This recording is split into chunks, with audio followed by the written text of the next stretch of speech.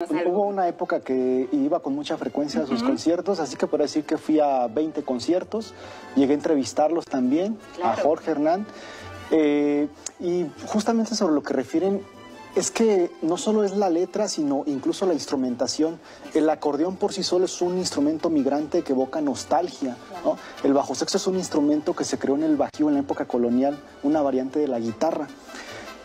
Por supuesto, si hablamos de los discos más importantes de migrantes que tienen los Tigres del Norte, en primer lugar, La Jaula de Oro, Uniendo Fronteras, por supuesto. Sí. Y estas últimas grabaciones que se han incluido en esta serie de discos que ya mencionaba Teodoro Bello Jaimes también son importantes.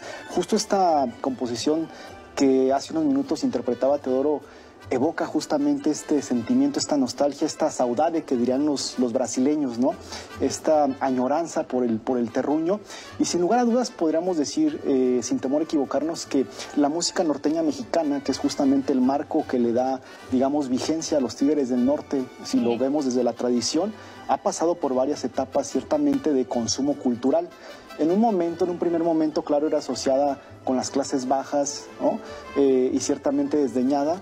Pero me parece que la academia ha cumplido un papel importante porque a partir de que ha venido una sistematización del conocimiento, me parece a partir del disco número 59 de la colección Testimonio Musical de México de la Fonoteca de Lina, dirigida por Benjamín Muratalla, me parece que ahí se rompen estos, digamos, prejuicios, esos estereotipos en torno a la música norteña mexicana. ¿Qué canciones venían ahí?